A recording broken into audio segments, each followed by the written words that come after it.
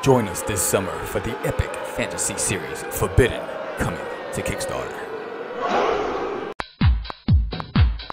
Hey there, wait a minute, Mr. Postman.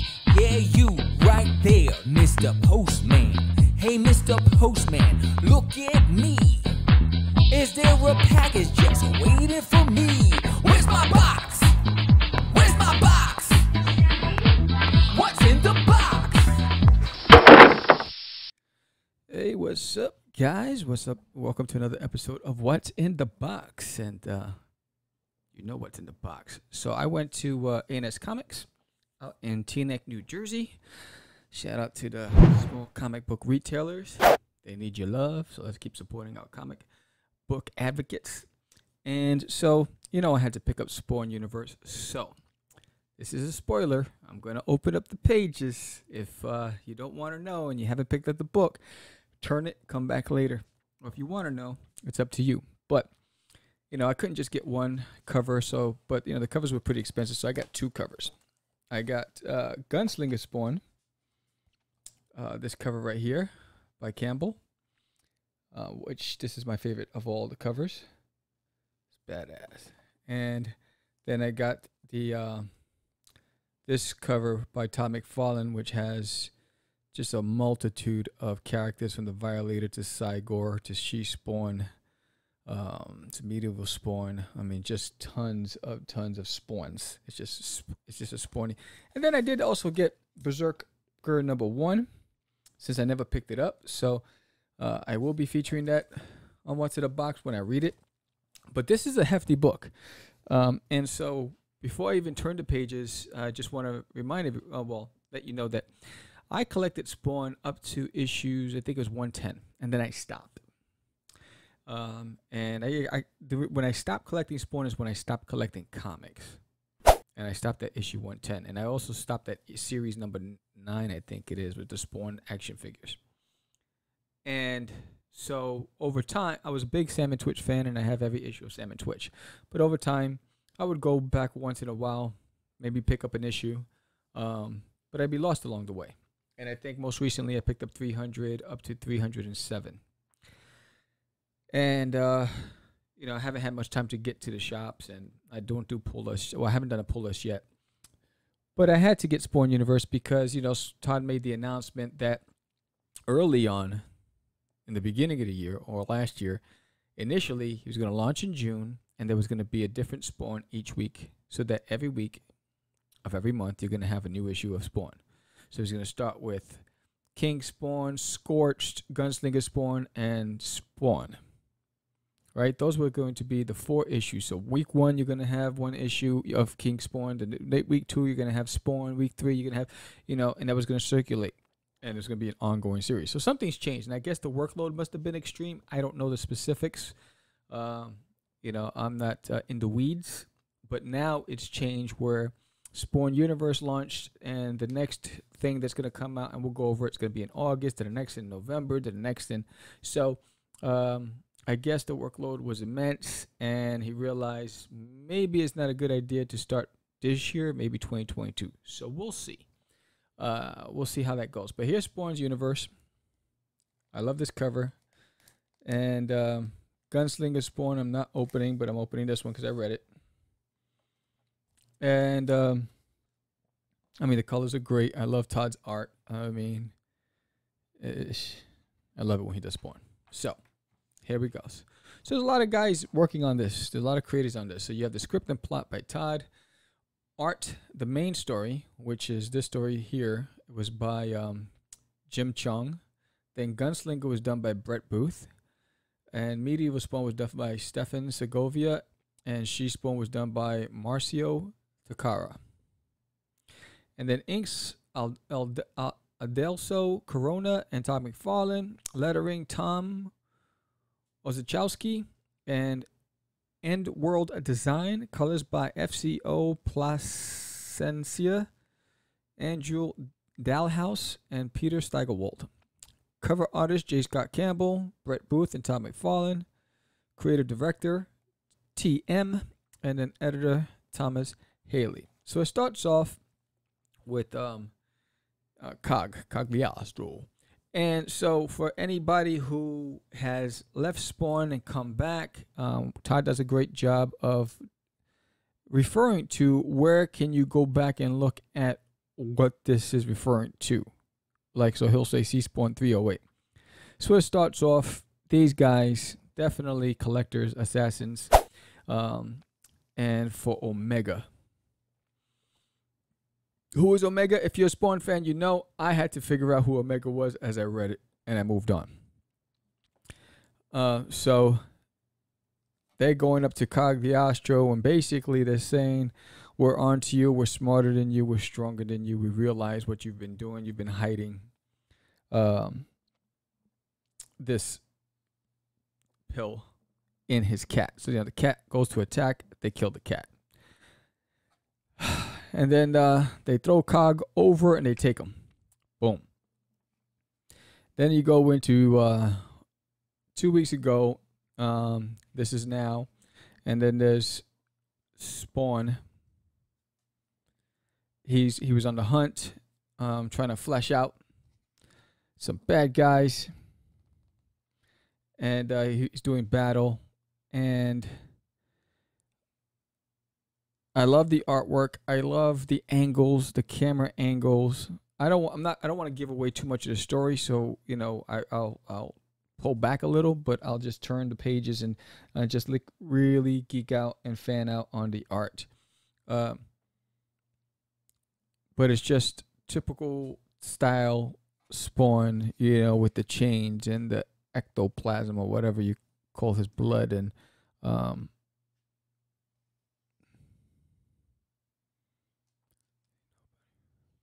so, basically they confessed to killing somebody only because they wanted the papers, not because who they were. So anyway, so Spawn saves the girl. He's talking to this cat who Spawn wants to go back to an island when he got his butt kicked. And he can't be, so he's recharging Cygor. I have Cygor. I have the FAO exclusive Cygor action figure in the case. In the plastic case. It's a big thing. It's a great character. So, he realizes, I have to go back to this island to get some answers. He recharges Cygor, and they're going back. And so, apparently, the idea is that the kingdom of hell is open for grabs. Omega was supposed to be it, and Spawn killed him. So they're on the island, and then boom, it pops off. They're shooting. I was about to say they're bucking shots. They're shooting. Pop, pop, pop, pop, pop, pop. Look at this scene right here. This is dope. Right here. Now, Cygor's going, and he's taking heat. He's got the gun, and I don't know where he's shooting, because he should be shooting. I'm not sure where he's shooting. It looks like he's shooting up. Misfire. What's up with that? Anyway, so now here we go. They introduced the new guy, and I believe his name is Disruptor. So he's now taking the lead because Omega fell. And now he's trying to get possession of the throne, but he needs Spawn to unlock this realm. And so then he's so powerful that he was able to manipulate. He froze Spawn in his place and Cygor, and then he manipulates Cygor to now do his bidding, and Cygor breaks Spawn's back. That is horrible. Then you have the news. So this is where I was like, oh my gosh, I got to read all that. I'm like, oh no, say it ain't so. But it's the news talking about, the summit, the G20 summit, and they're talking about climate and natural disasters and all this stuff. But a lot of it has to do with the fact that there's an underworld war, supernatural war going on, and it's affecting the climate.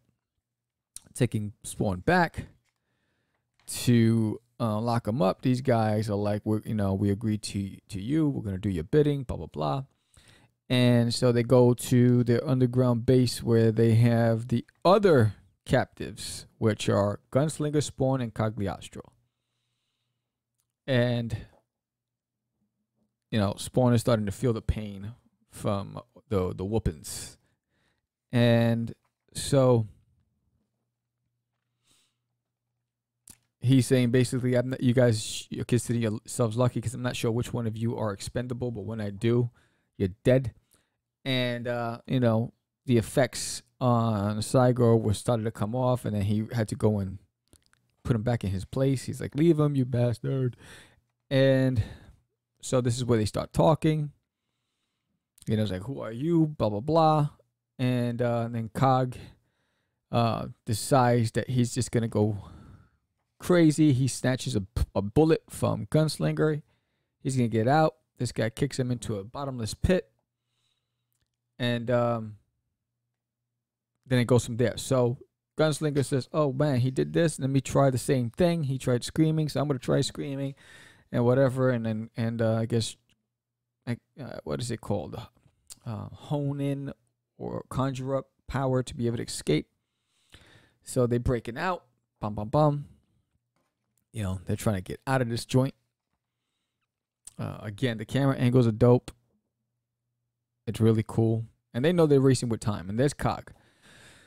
So, Cog faced off with Omega Spawn, with Plague Spawn.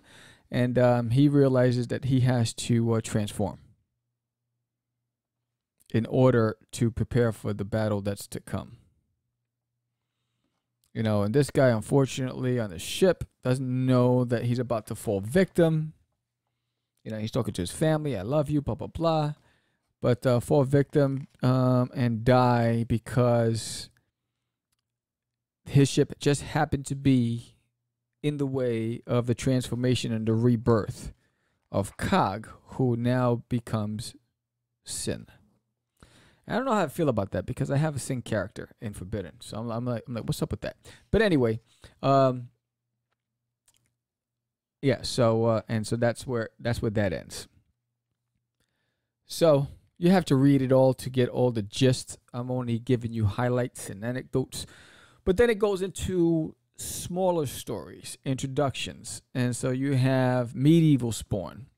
And Medieval Spawn, basically, this story tells the tale of him trying to avenge his fallen brethren, and he goes off on his own to find and avenge them. But that was just a distraction because his men were killed by this big giant dragon and this magician.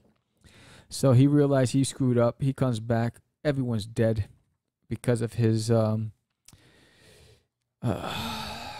irrational reaction. And so he does battle with this beast. And the guy's like, you know, I'm not as strong as my boss, Cagliostro. So that opens up some questions. Then it wakes up with this guy. What's his name?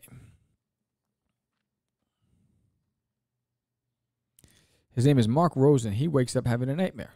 So is he Medieval Spawn? I don't know because I've been gone for a minute. So he could be and transformed, and that's who he is because he has a nightmare like, oh my God, am I going to be able to avenge everybody on time or am I going to die? Boom.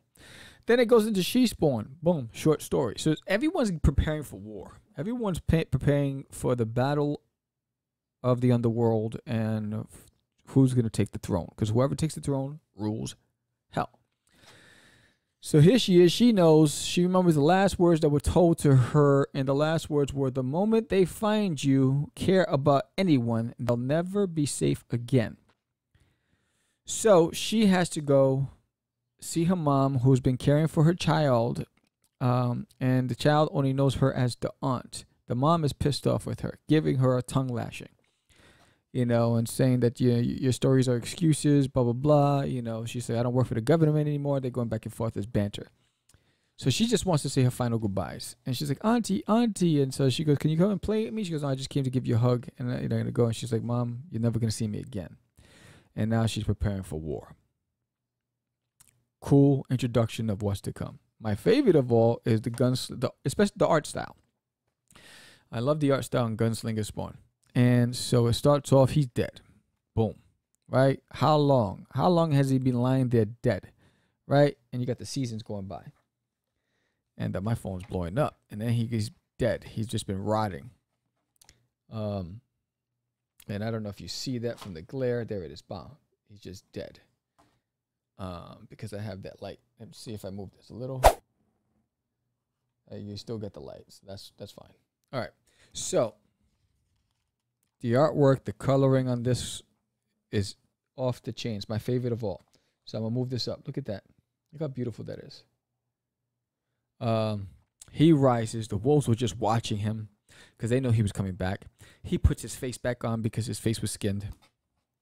All his people are dead. And now he's getting ready for war. And he says, come.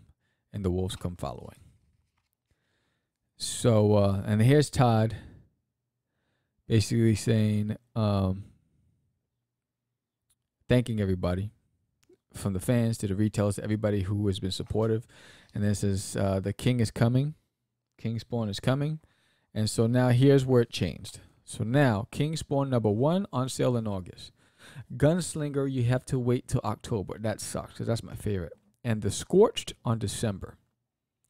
So it's every other month. And I'm hoping that in 2022, it becomes, each of them become a monthly. But we'll see, because that's what he said it was supposed to happen. So, and so here it is, King Spawn, August 2021, only from Image Comics. For someone who's been gone, I didn't need to know everything to know that there was somebody who was supposed to, who vacated the throne. There's somebody who wants the throne. Spawn is involved, and he's the key to preventing it from happening. The other characters in it, Cagliostro knows that he has to transform in order to prepare for war. All these characters are coming out preparing for war. Whose side will they be on? What's going to happen? Who becomes King Spawn? All these things really cool. Great way, great jumping point if you're new to Spawn. Great way to start. Fresh. And my recommend, if you want to get caught up in the Spawn universe, get the graphic novels to get caught up, because hunting down all the issues, like for me, I'd have to hunt down at least 180 issues, and that's not going to happen. So I'd rather just get the collected edition. But I love it. And so, again, what's in the box? I feature a lot of indies. I only focus on indies. You're not going to see the big two. Nothing against the big two, but this is only for indies. And if you want your book on what's in the box, just hit a brother up. Hit me up, and I'll feature it. You can send me a physical or a PDF. It doesn't really matter. And remember, Forbidden, #2. The follow-up issue is actually #1, because I launched Forbidden #0 on Indiegogo. Forbidden #1 is launching on Kickstarter July 6th. The link is in the summary. Hit the link on the landing page. Sign up today to be part of the Forbidden universe. This one takes off. It's 27 pages. It's amazing art by Anibal Arroyo, lettered by George the Dreamer Medina, colored by Barbara, written by me.